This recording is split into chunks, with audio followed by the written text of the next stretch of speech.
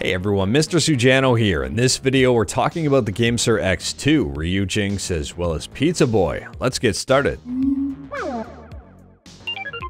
Alright, we'll kick things off here talking about the GameSir X2.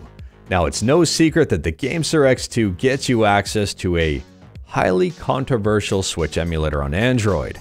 An emulator that is hacked up quite a bit to even get Switch games running on the platform.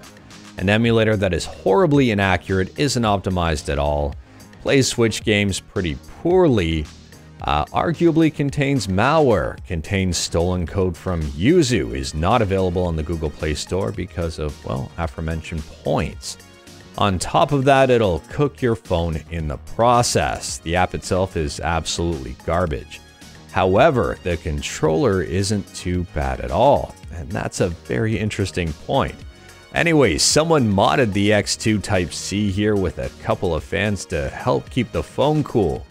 Maybe for using other emulators. But moving on from all of that, I'm a big fan of controller mods and I think this mod is genius. Adding in some fans here can really help cool down your phone. I mean, if you're using something like Aether SX2 or even Dolphin, yes, your phone is going to heat up. If you're pushing it to its max, it's kind of nice here to have some built-in fans to help cool the phone down. I have no idea how effective this is, but it's probably much more effective compared to nothing. So truth be told here, valuable shoe. I wouldn't be surprised if GameSir actually uses your design, uses your idea here to implement in one of their next versions of the controller. I mean, to me, this is pretty genius. Next up, we're talking about Switch emulation on PC with Ryujinx. Ryujinx has been on fire lately. They have update after update.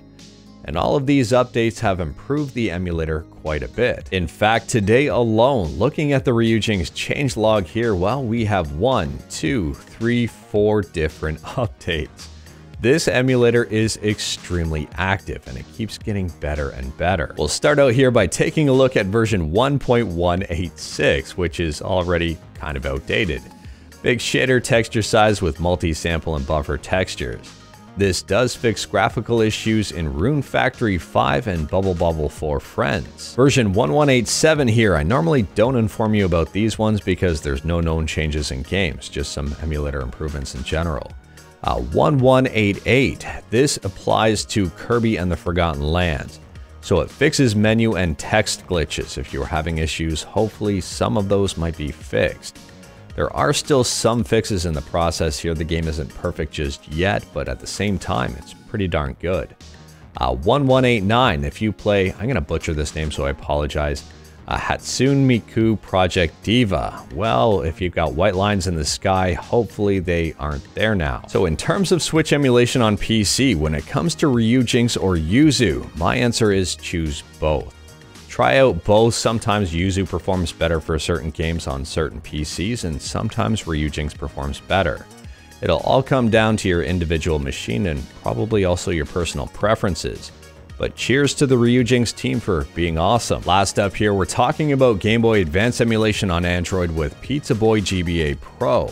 If you pay for Pizza Boy GBA Pro, you're probably gonna like this update, but you do have to be enrolled in their beta program. Joining the beta is pretty simple and straightforward. On the Google Play Store, if you do have the app all ready to go, just click join under join the beta. It might take a few minutes to join, but it's not full, so you should be able to join it. Now, once you've joined the beta and have the new version of Pizza Boy Pro, boot it up, hit the settings menu, and then click on General. From here, you'll see a brand new option called Analog Stick. You can feel free to check that off. It replaces the D-pad with an analog stick, which might actually be much better for touch controls. I also recommend checking boundless direction controls just to make your life easier. That way, if you're using the D-pad, you're not accidentally hitting other controls as you're running your thumb over them. Unfortunately, at this time, there is no graphic difference between the analog stick and the D-pad. When you click analog stick, it doesn't change this graphically, which I would say is a little annoying. Hopefully they do change this in the future. It would be nice to see a visual representation of an actual joystick here as opposed to the D-pad. But anyways, that is all I've got for you in this one. Straight to the point, all stuff and no fluff.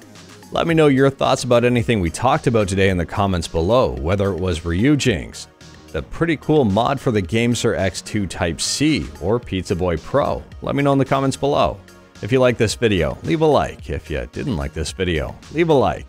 Hit that subscribe button, check out my other videos. Don't tempt fate, save your state.